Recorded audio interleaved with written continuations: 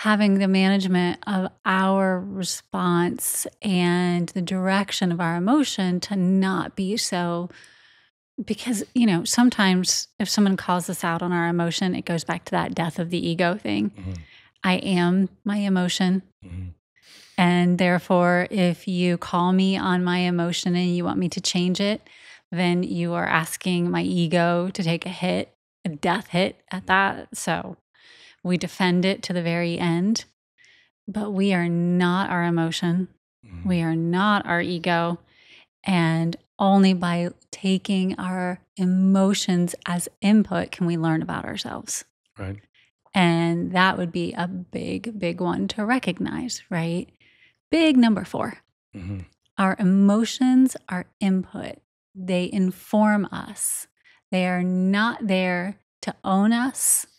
They are not there to control us. They are there to give us sensory input. They are there to give us pure information about the situation we're in. And when we can see it as that, then we can pull back and ask the question, what is this showing me? If that emotion is triggering something in your stomach and you're getting like that gut clench, Mhm. and then the overall information is like something about this doesn't feel right. Mhm. Okay, what situation are you in where your gut is clenching and the emotion around it is like the data is this doesn't feel right? Mhm. Start exploring that and asking why. Don't immediately go, you did something to me that made me not feel right. Well, maybe that is the case, but maybe it isn't. It could be that there's something that you did that's tied to my past Mhm. that brought that feeling from the past forward. Yeah. And now instead of just laying all that on your lap, Mhm.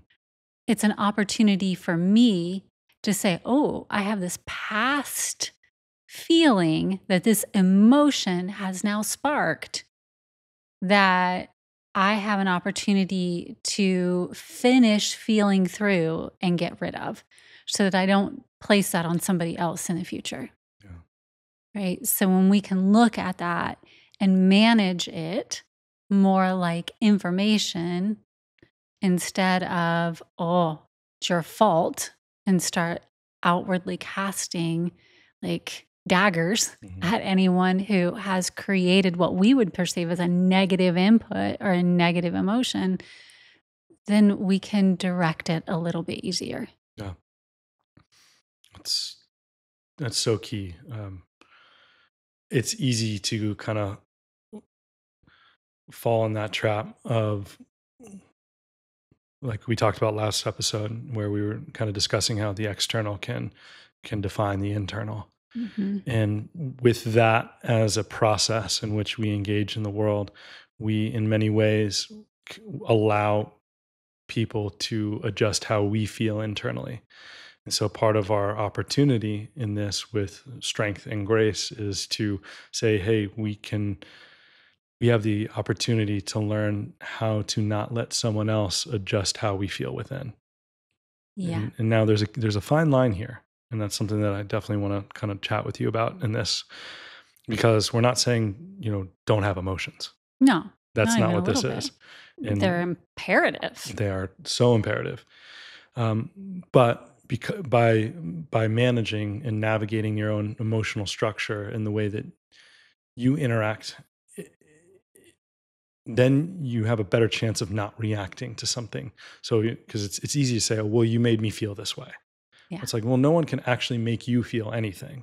Only you can have the feeling, right? Yeah. And so, and that's where again it gets a little bit dicey. Well, if I, well, then the only way to, my first thought was, okay, well, the only way to not let someone else, it would be to not have any feelings, right? But that's not necessarily the case. It's how not that I'm not feeling something. It's just how I feel it, Yes. the process in which I am feeling. And so, and to your point of the I am, like I am mad versus I feel mad. It's not tying to the identity. It's allowing the process of the feeling to flow through. And then saying, okay, because I feel that, that doesn't mean it needs to take over all of my actions. Like I don't have to embody, just because I'm feeling mad or frustrated doesn't mean I have to embody anger or frustration. Yes. That's a huge jump. So no one else can do that for me. Only I can make that choice.